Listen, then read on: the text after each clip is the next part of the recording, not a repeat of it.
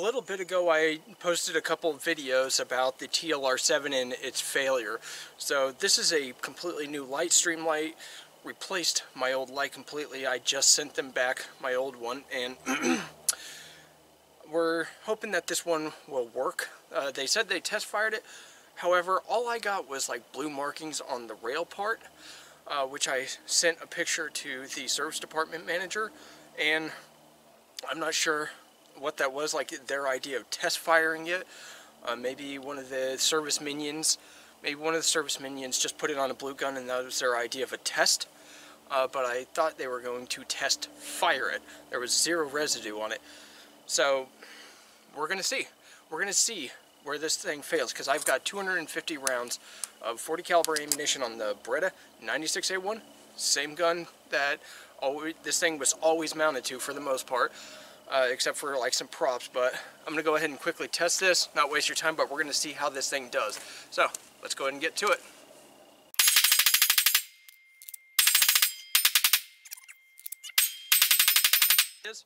So it doesn't look like this thing really moved at all, so I just turned it off. There's a reference point for the red band, and let's see, it hasn't moved at all. So there's nothing in there, there's no thread lock or anything. So we're going to go ahead and load it up. We'll do it again. In the interest of brevity, I'm just going to go ahead and shoot this. I'll be on camera, but I'll speed it up, and then we'll go ahead and see if there's an issue. Obviously, if there's an issue, we'll go back to normal speed, and we'll discuss it and check it out. So far, I'm not seeing any movement on this, so let's go ahead and see how it does.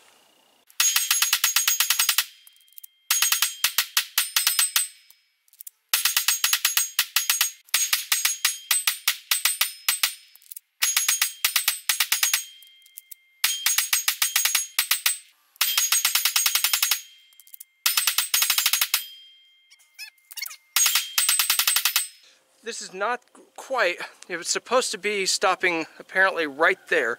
So this part was supposed to stop right there. So it lasted a good amount. All I cared about was if it was working. So it's rotating itself off, and that was about, I don't even know how many rounds, but oh my goodness, that's actually a good amount of turns. So this is it fully on right here. So let me go ahead and, I got about this much left, so about 100 rounds.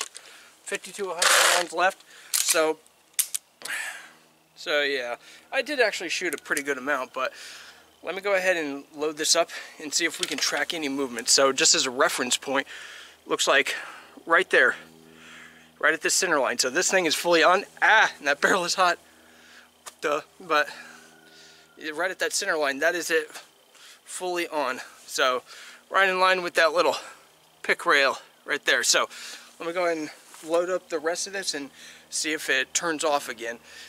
Alright, so it's in line, and here we go.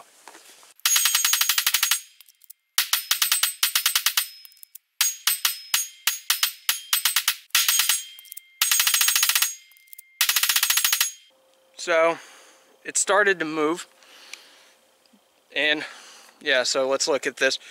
So it's off center here. And yeah, so if you remember, these two pieces were basically, let's just start turning this. Notice where these are?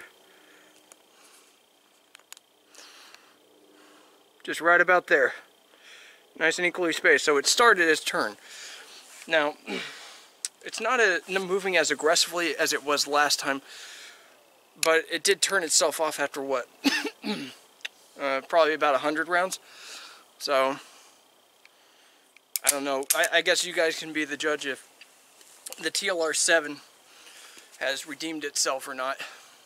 I'm gonna let Streamlight know and ask them if that's normal. But yeah, this is what happened. So you saw it for yourself, and I guess we'll go ahead and see what we can do about that. But yeah, just another part of the TLR7 adventure.